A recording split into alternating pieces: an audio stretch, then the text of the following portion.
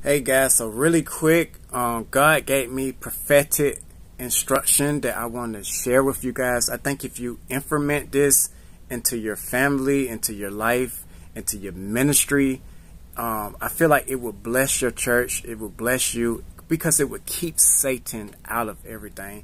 And the problem today is that Satan is infiltrating the church and the ministries and people's family lives and things of that nature. So guys, I got 3 ways to keep Satan at arm's reach, alright? These are weapons of mass destruction towards Satan. So listen up.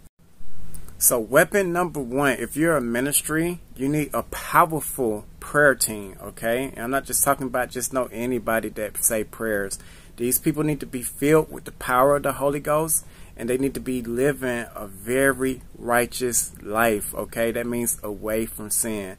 All right, this will provide healing, breakthroughs, and unity within the whole church.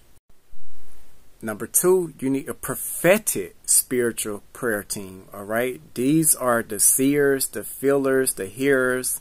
All right, and they could sense the dangers within the spirit realm, making it very powerful for solutions, directions, deliverance, and strengthening and edifying the church.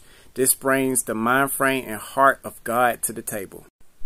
And the third weapon today, last but not least at all, and a lot of churches are lacking this, a lot of ministries are lacking this, you need a strong deliverance team, okay?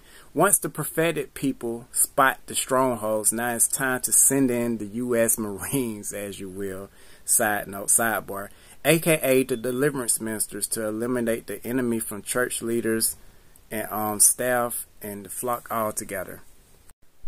So when you bring all of this together, it's very effective, you know what I'm saying, instead of like not having nothing, because I compare demons to ants. Ants are always looking for a loophole to come inside the temple, all right? You know, that's why it's important to eliminate ants that's around the temple, around the house. So that temple can represent your church, that temple can represent your ministry, it could represent your temple, your body.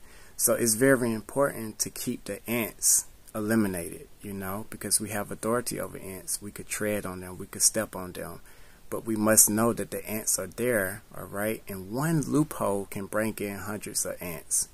So I hope that this blesses you, blesses your ministry, and blesses your life.